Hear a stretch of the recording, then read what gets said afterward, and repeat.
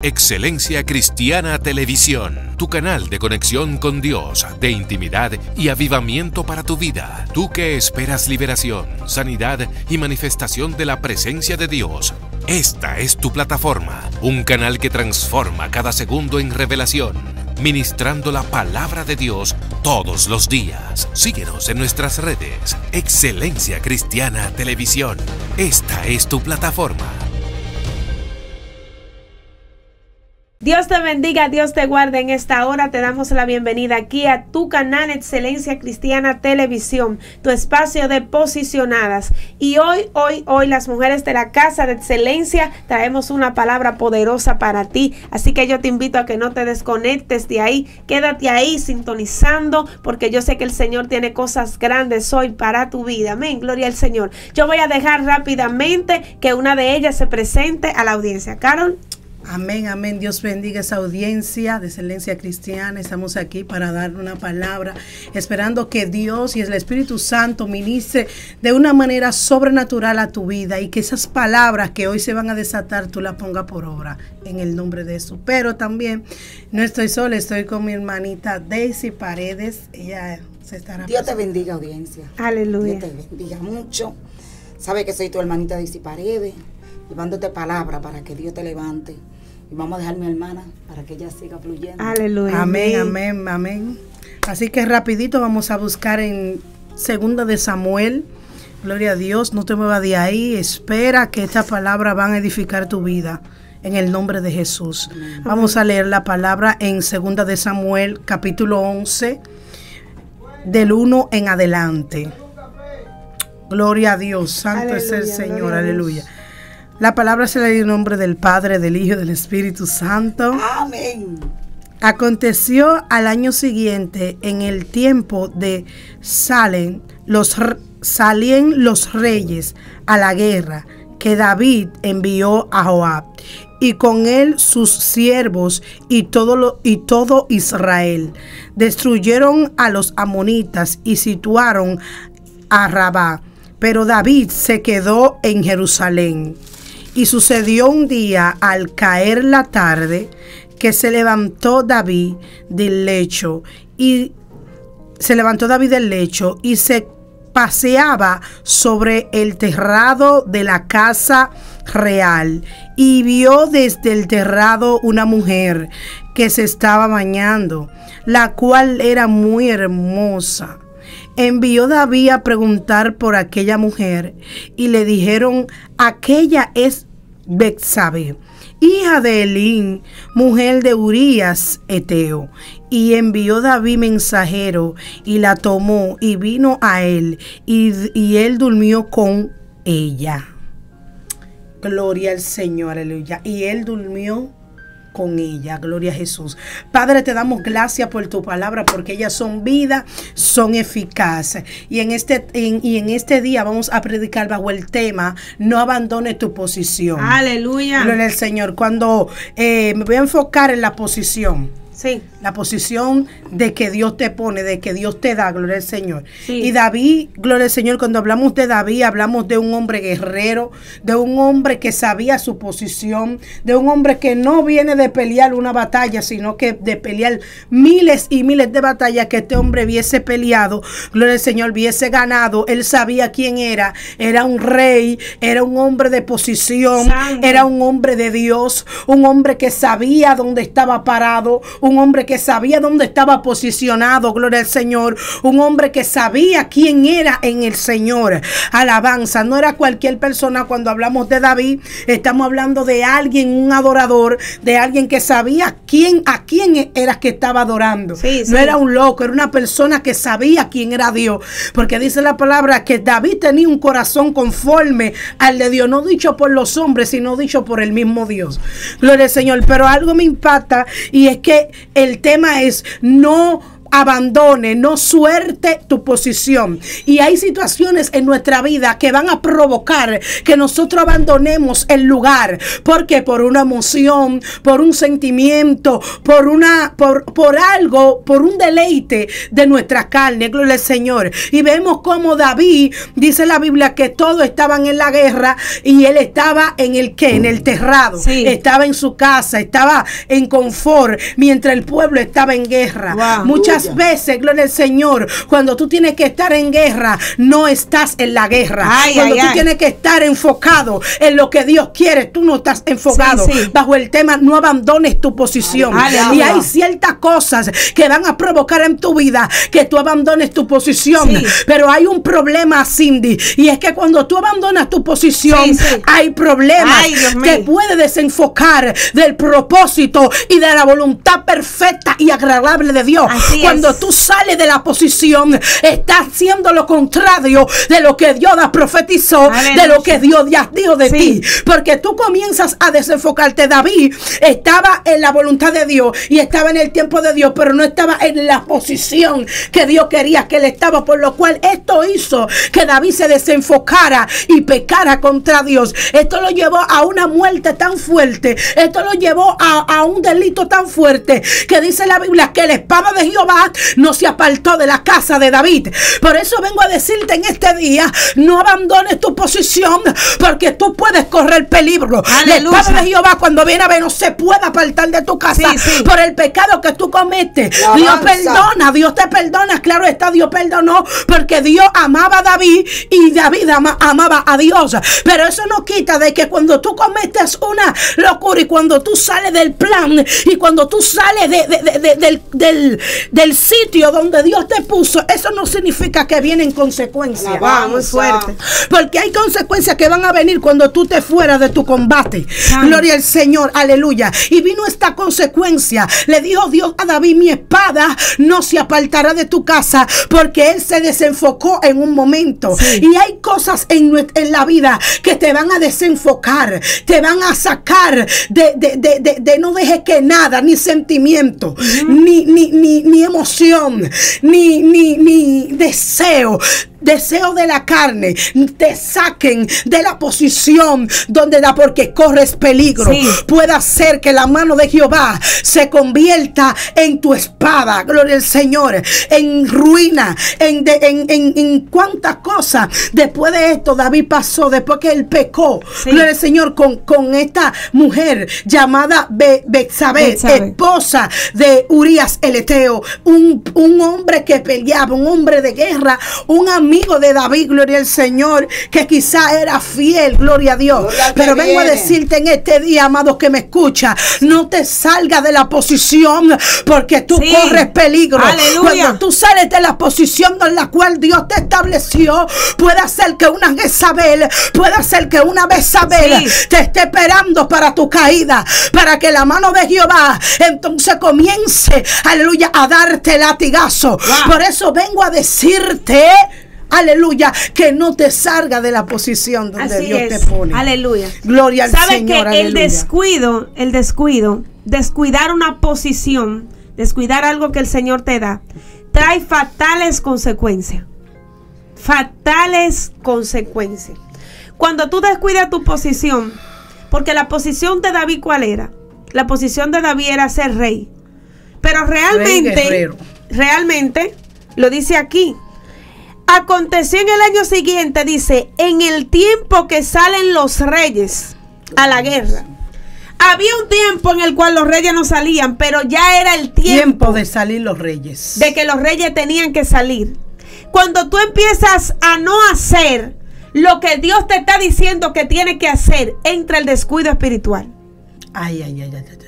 Y cuando el descuido entra, que tú abandonas el lugar donde Dios te ha establecido, se mete Satanás. ¿Por qué? Porque lo que el enemigo no quiere es que tú te mantengas en la posición en la cual Dios te ha determinado. Por eso la palabra dice: si el príncipe de Persia se levanta contra ti, no deje tu lugar.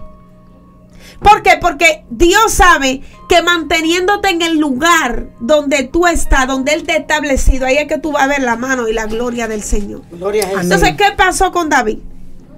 David, gloria al Señor, aleluya, era un hombre que tenía, dice la Biblia, el corazón conforme a Dios.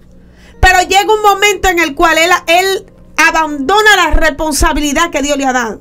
Hay personas que han abandonado la responsabilidad de orar, de congregarse. Hay gente que no se congrega. Hay gente que va a la iglesia porque el pastor, porque tiene que ir por compromiso, pero no porque tienen una responsabilidad. Y en este camino hay responsabilidades que Dios te pone.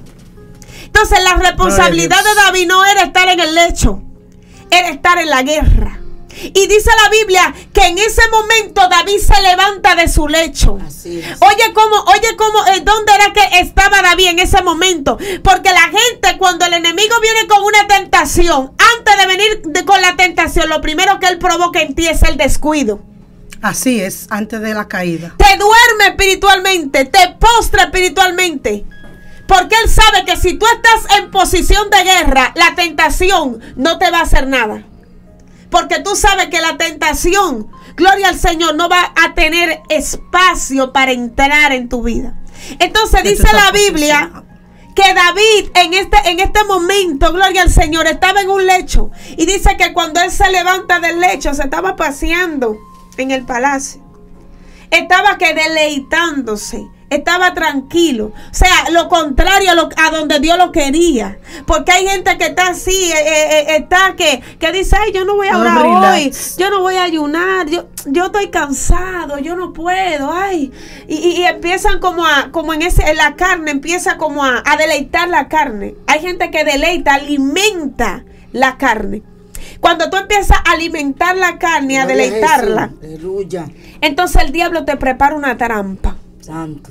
Y en esa condición, ese fue el escenario específico para que la trampa viniera a la vida de David. Se manifestara.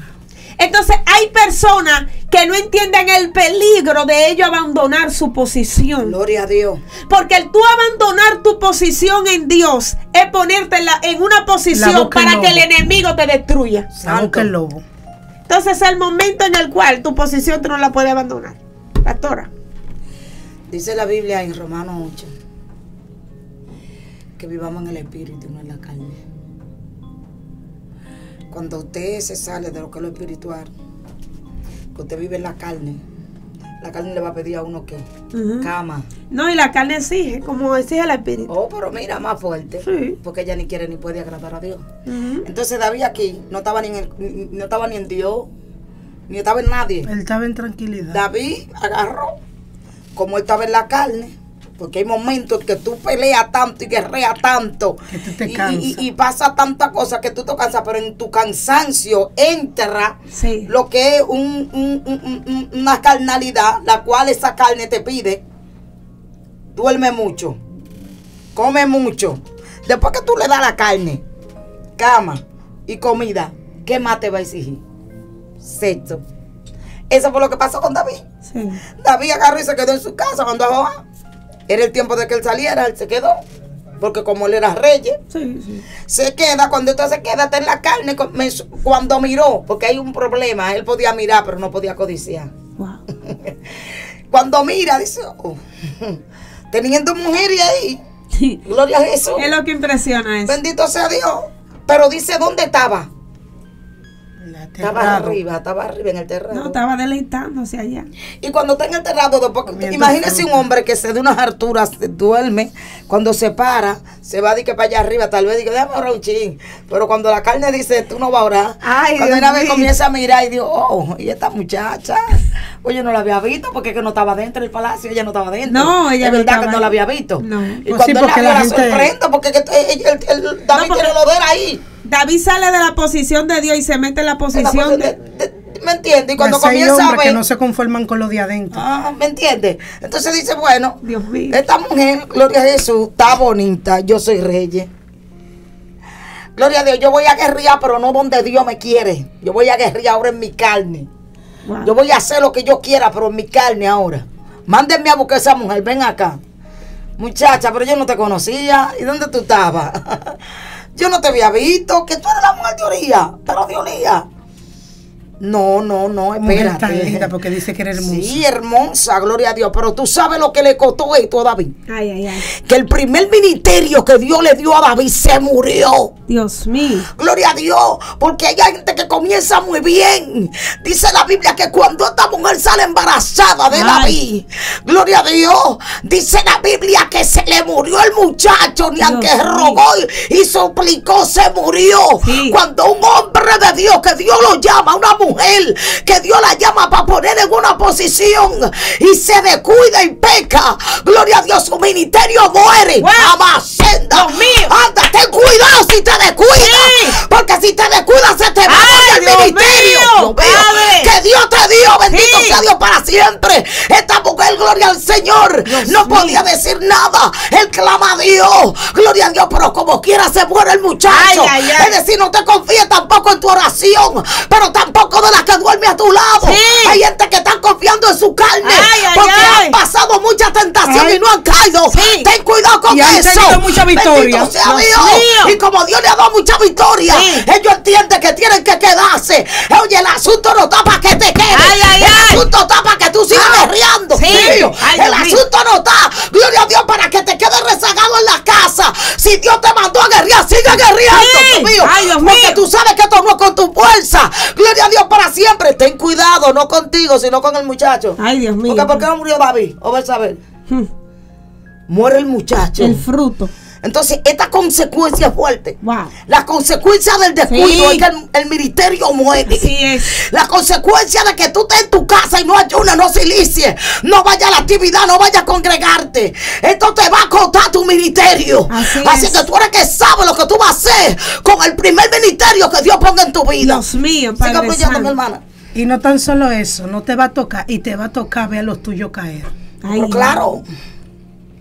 Porque él no solamente se le murió el muchacho, Y sino que la espada de Jehová no se apartó de su casa. Y Jamás. su hija La hija de él fue violada por el mismo hermano. por las A consecuencias Salón de le ti. mató el hermano también. Oíste, por el descuido tuyo vino ruina para tu casa.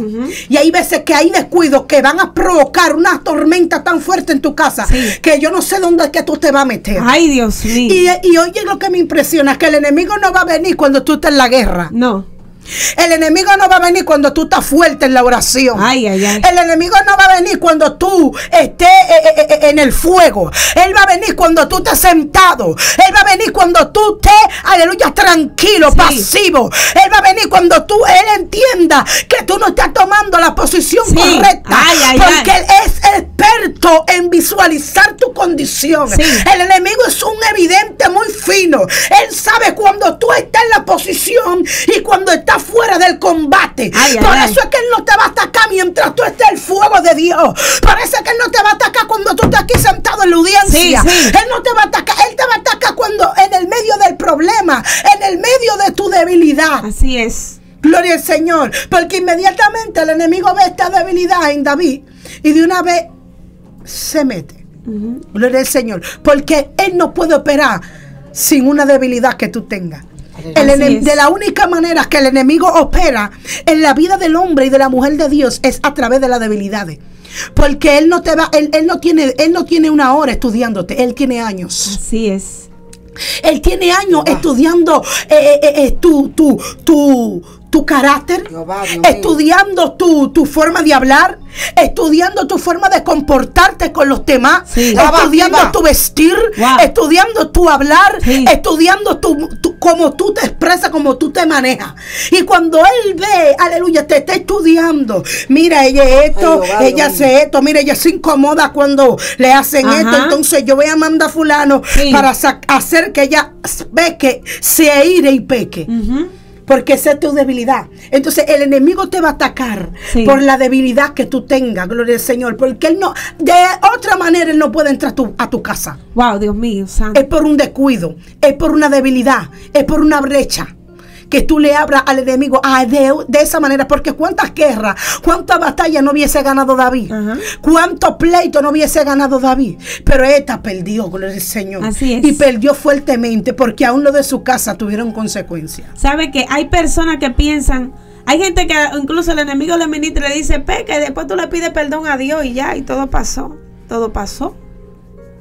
Hay consecuencias. Hay cosas Aquí hay algo más determinadas que aunque tú te humilles y pidas perdón de corazón, porque David lo hizo de corazón y pidió perdón. Sí, pero hay cosas que tienen que tener una consecuencia para que no se vuelvan a repetir. Mira lo que está pasando. Porque hay personas que son reincidentes. Oye, hay gente que son reincidentes en el pecado.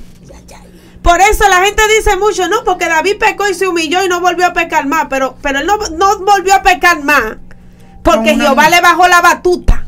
Sí. Porque él entendió que con Dios no se juega. Y hay personas, gloria al Señor, aleluya, que de la única manera en la que Dios lo va a alinear es trayendo una consecuencia. Porque hay gente que tiene que entender que las consecuencias son fuertes. Y no solamente te van a arropar a ti, van a producir más dolor, oye, que la felicidad o el placer que el diablo te da por un momento. ay, papá, Dios mío, Padre. El dolor que produjo ese momento de David de placer fue un dolor demasiado grande. Y fue una consecuencia demasiado grande. Por eso es que Dios no quiere que nadie se desvíe. Nadie abandona. Por eso es que Dios habla tanto. Porque la gente tiene que prestarle los oídos. A veces no hacemos los chivos locos. A veces ignoramos la palabra de Dios. Aleluya. Pero tenemos que abrazar la palabra de Dios. Porque si no nos sometemos a su palabra, lamentablemente va a venir una consecuencia. Por eso te decía, el descuido, más que el pecado, porque antes de llegar al pecado, lo primero que toca la puerta del hombre es el descuido espiritual. Cuando tú ves a una gente que no se está congregando, que no está orando, que hasta cuando habla, tú te das cuenta cuando una gente espiritualmente está descuidada, cómo se expresa, cómo se maneja, cómo camina, de qué se ríe, qué mira, qué no. Te das cuenta que espiritualmente está descuidada. Y ese descuido va a traer una fatal consecuencia. Amén. Es que cuando esta muchacha estaba hablando, el Espíritu Santo de Dios me dijo que no era el enemigo, no fue el enemigo que engañó No. Todo lo que pasó David ahí fue por la carne. Así es. Todo. Sí. No, la Biblia no dice que fue Satanás que quitó a David. No, porque queremos meter el diablo. Gloria a Dios. La Biblia dice que Dios no entrega a nuestra pasión ni a la concupiscencia. Dios mío. Esto fue por eso fue que David, después que pecó, no volvió a pecar más, porque esto fue en la carne. Y cuando en la carne, gloria a Dios, por eso Dios le daba en la carne donde lo dolía tus hijos. Porque eso duele cuando es tus hijos. Por donde primero le da por tus hijos. Eso es lo que, esa es tu debilidad, tus hijos. Mira, el primero se muere, el segundo la violan, el otro mata al otro, el otro se va y va. Cosas que te duelen en tu carne. No fue el enemigo que le dio y esperó el descuido de este hombre. Porque es que este hombre andaba conforme al corazón de Dios. Y cuando tú andas conforme al corazón de Dios, el enemigo no tiene mucho espacio en tu vida. Fue que él se confió de su carne. Exactamente. Y al él confiarse de su carne entró en concupiscencia. Dice que sale embarazado y después da a luz el pecado. Pero que el mismo Señor te entrega a tu concupiscencia. Sí. Gloria a Dios. Es decir, que muchas veces la gente peca, no el diablo que lo está mandando, es tu carne. Sí. Gloria a Dios para siempre. Es tu carne que te pone a pecar. Por eso la Biblia dice en Romanos 8, gloria a Dios, que no andemos conforme a la carne, sino que conforme al Espíritu. Sí. Gloria a Jesús para siempre. Cuando una gente no anda conforme al Espíritu, gloria a Dios, su carne va a hacer todo lo contrario a Dios, porque ella no puede ni quiere agradar a Dios. ¿Me entiendes? Entonces, por eso, esto fue tan fuerte que la espada no se apartó de la casa de David. Aleluya. No se apartó. Y Dios le daba donde le dolía. Cada vez que moría un niño, él se recordaba, eso fue por tu descuido. Wow. Gloria a Dios. Y cada vez que pasaba eso, algo en su familia, eso fue porque es decir, que David no, dice que por lo que David pecaba, no volvía. Wow.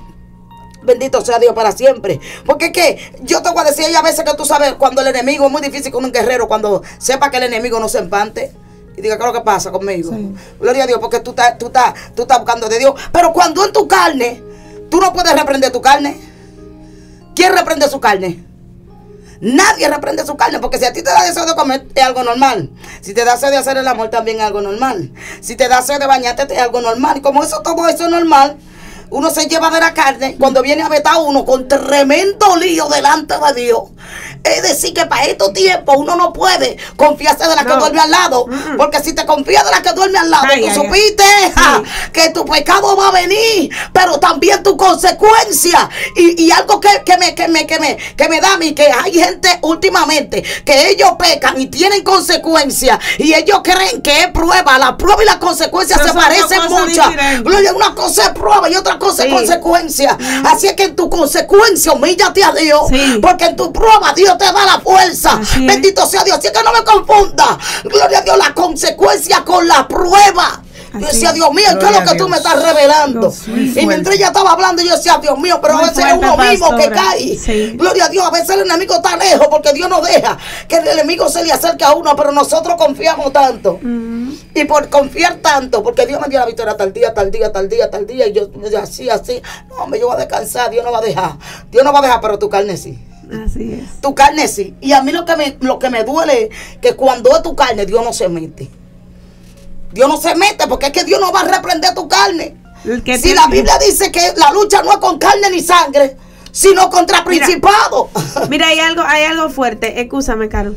La Biblia dice, como usted decía, hay cosas que son hechas por Satanás. Sí. Y que Dios lo aparta de tu lado. Hay cosas que son de ti. Por eso Santiago entendió este principio y dice, sométete ¿a quién? A Dios. A Dios. Somete a Dios. Entonces la otra parte es, cuando ya tú estás sometido a Dios, tú puedes resistir al diablo. Exacto. Y él huirá de ti. Pero no puede provocarse una resistencia en ti si tú no estás sometido a Dios. Aleluya. Porque lo que te hace resistir, él junta entre tú y el Espíritu Santo. Amén. Cuando te juntas con la presencia de Dios, se crea la resistencia. Entonces hay personas que piensan que todo es el diablo. No. Hay cosas que eres tú mismo que tienes que llevarla, que están dentro de ti. Y tienes que llevarla a la presencia para que sea el Señor obrando en ellas.